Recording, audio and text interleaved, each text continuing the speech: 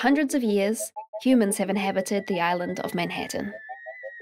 Most of these people live completely unaware of the billions of microorganisms lurking beneath the city's waters.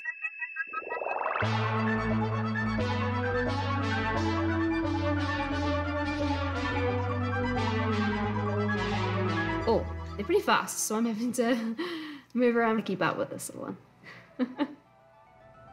I work at the American Museum of Natural History and I study the genomics of free-living microbes. A microbe is any organism that is too small to be seen with the naked eye. They live everywhere, but we weren't seeing them at all in public science space. I decided that needed to change. I think that microbes are wildlife, and I thought if I wanted other people to see them, I could just do it myself. So that's how Pondlife all started.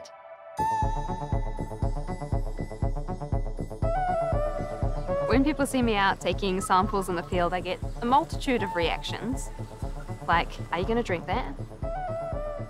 Are you fishing? Is that kombucha?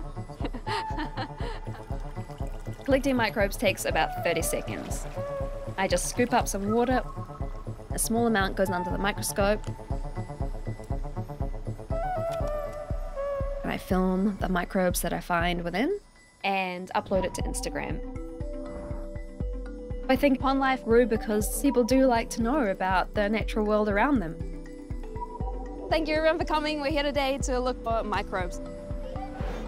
It doesn't matter where you live.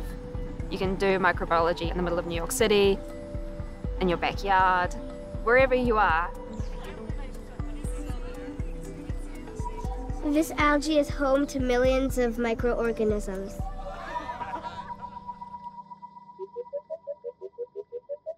Most life on Earth is microbial. They live in the water, soil, air, they even live inside our own bodies. We've coexisted for thousands of years, long before the inception of this city. I want people to relate to microbes because they are very similar to some of our most distant ancestors. By learning about all these different cells, we can maybe learn something about ourselves.